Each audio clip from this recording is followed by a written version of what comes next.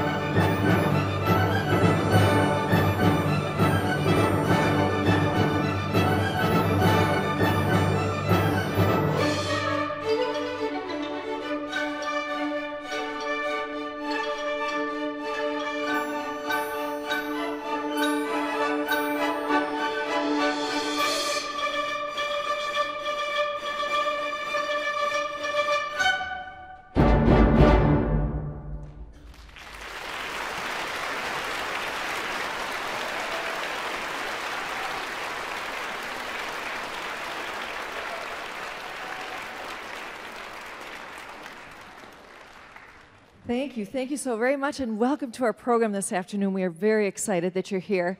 We would like you to meet the orchestra. And to do that, we're going to play some really wonderful classical music pieces. Raise your hand if you've heard that term, classical music, before. Great, great. A lot of you have heard that. Do you know that sometimes we think about classical music and you might think, oh, it's boring, oh, it's kind of stuffy. But that piece that you just heard, which sounded sort of like a barn dance, is classical music. And it was written by an American composer, Copeland. It's called the HoeDown from Rodeo or Rodeo. So today we're going to use other classical pieces so that you can meet all the different instruments in the family. And the first piece that we're going to do is going to introduce you to the string family. There are all of these folks sitting on the floor here next to me. This is the largest family in the orchestra. And we're going to do a piece written by Beethoven that comes from his 9th Symphony.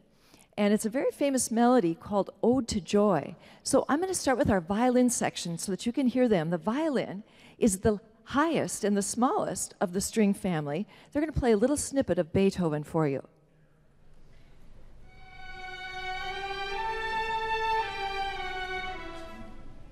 That's the sound of the violin. Now the viola is sort of the cousin to the violin. It's held the same way, but it's a lower sounding instrument. So listen to the violas.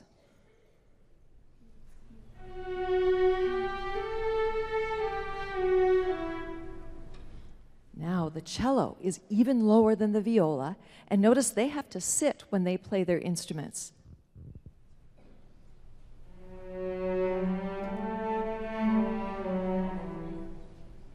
And finally, sort of the grandfather of the string section is the string bass. They're sitting on stools, and they're the lowest.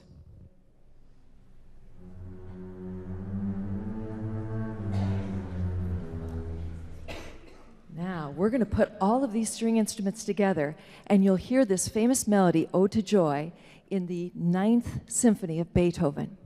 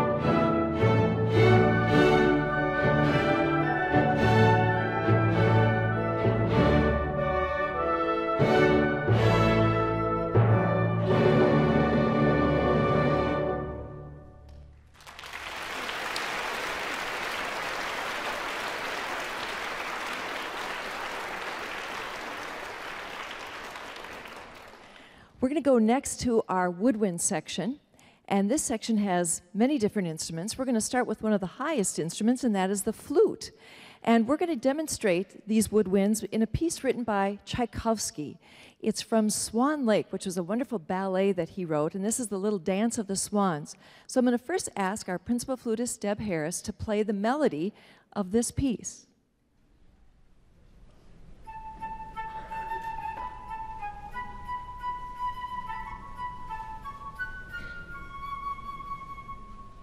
That was our melody. Now the next flutist is going to join in, and we'll have harmony added to that melody.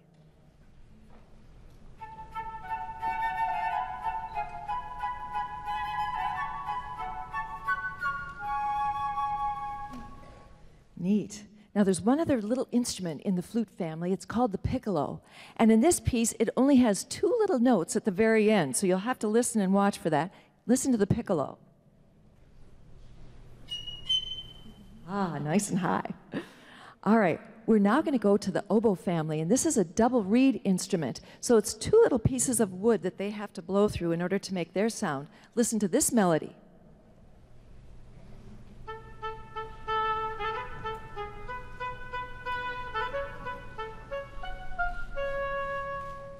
Now we're going to add harmony with the other oboe.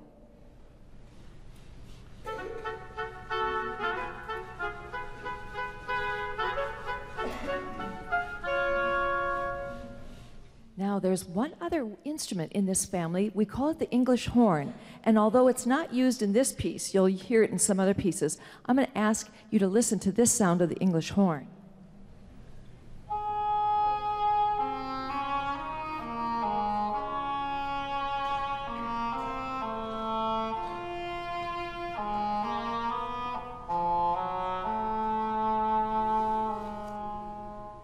That's also a piece by Tchaikovsky, Romeo and Juliet. Now let's go to the clarinet. That woodwind instrument is just what we call a single reed instrument. They just have one little piece of wood that they blow through. And listen to the clarinets play the melody.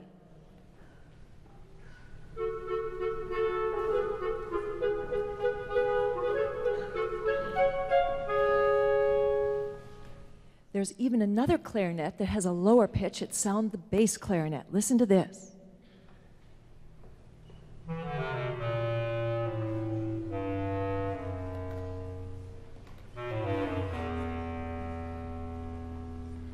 Now we're going to go to the bassoons. They're the tall instruments that are in the back of the orchestra there. And in the Tchaikovsky piece, they add a wonderful rhythm to the piece. So I want you to listen to the first bassoon playing this.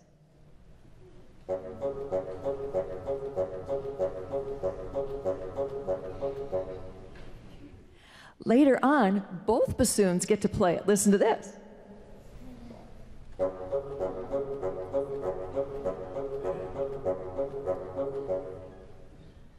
Now, in this piece, you're going to hear some of the violins play the melody as well, and other instruments are going to be adding rhythm. So we hope you enjoy this little dance of Tchaikovsky, Dance of the Swans.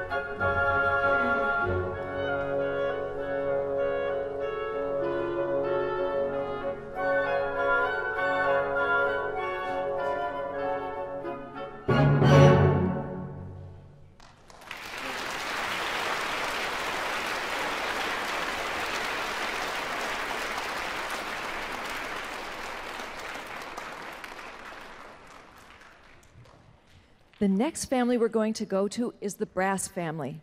And we're going to use a very special piece written by Franz von Suppe called the Light Cavalry Overture.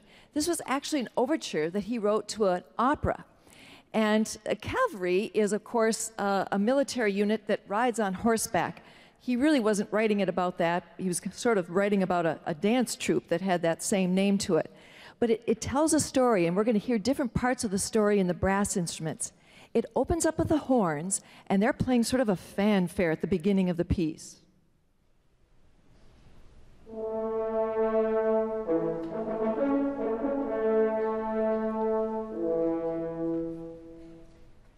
In the middle of the piece, it's sort of like we hear the horses galloping, and the trumpets have this little melody.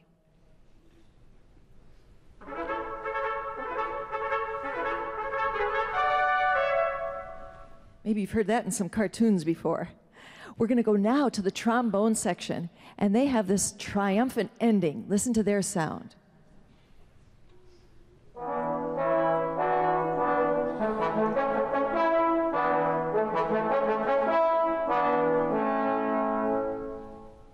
And there's another low brass instrument called the tuba. Although the composer doesn't use it in this piece, I want you to listen to the sound of the tuba by Mr. Neal.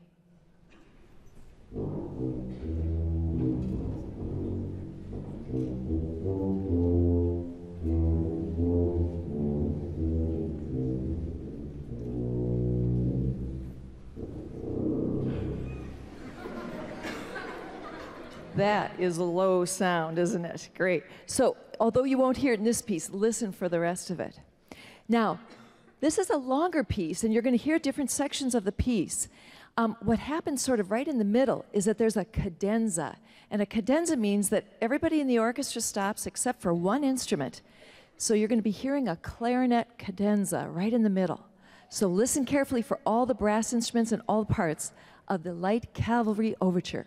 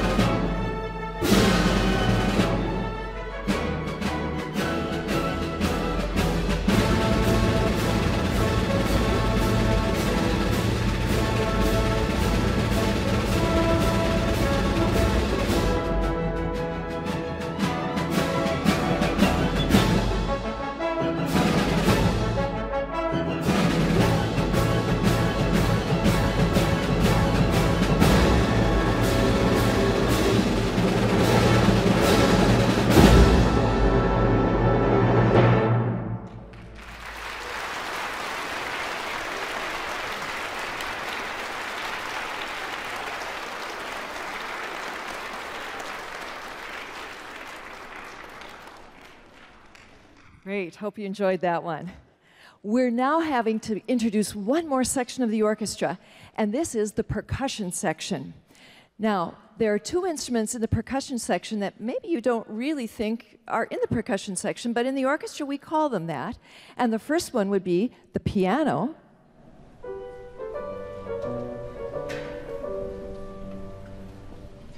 And the second would be the harp.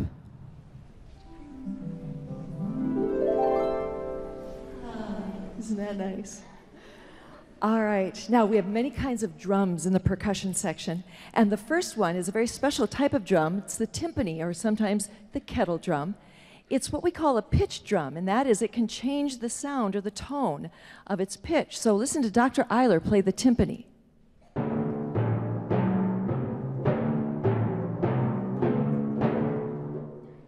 Now we have other drums too. If we look over on this side of the orchestra, we have the snare drum.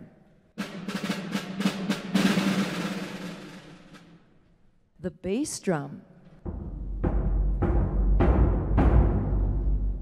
We also have cymbals, and we can either use mallets and strike the cymbal, suspended cymbal,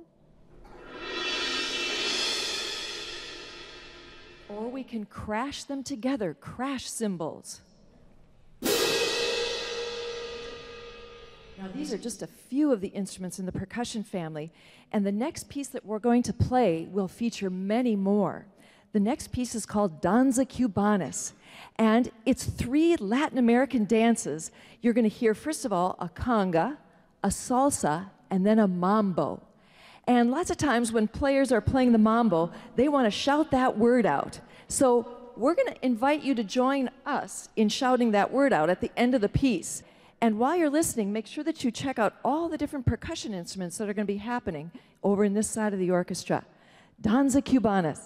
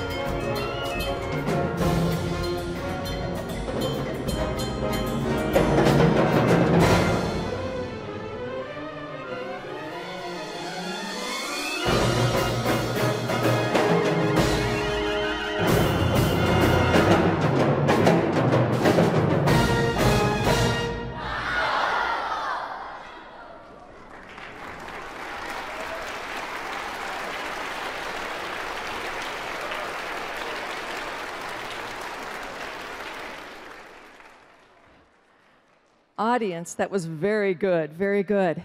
Did you notice that you were hearing some different solos through that, and even a cadenza? We heard the trombone, a flute cadenza, and then the trumpet solo. And of course, all those percussion instruments.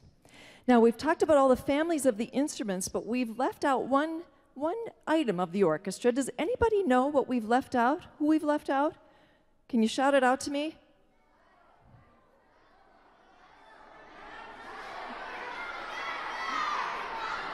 All right. Thank you. I think I heard it. The conductor. Yes, the conductor. That's my job. And one of the important jobs of the conductor is, of course, to help the orchestra stay together by giving them a beat. So right now, I'm going to show you a beat pattern. That's what I do when I conduct the orchestra. And you're all going to get to conduct with me. And we're going to do a piece that maybe you didn't know when you were just born that you were listening to classical music. But this is the Brahms Lullaby. And it's a very beautiful piece, and it's in 3. So I'm going to ask you all right now to raise your right hand in the air. I'll use my left. And we're going to start here at the top, and we're going to go down for beat 1. We're going to go out for beat 2, and then back up for beat 3. Beautiful. Let's do it together. Here we go. 1, 2, 3. 1, 2, 3. Excellent. So as we play the Brahms Lullaby today, I want you to copy me and conduct along. And it's a very soothing, quiet piece. We just don't want you to fall asleep.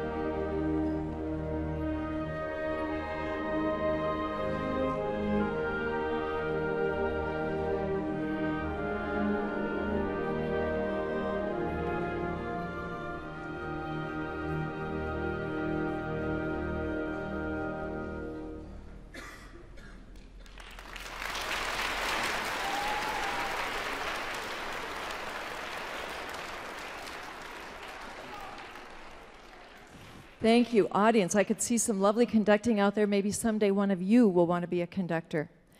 Now, orchestras play much classical music, but they also do other types of music.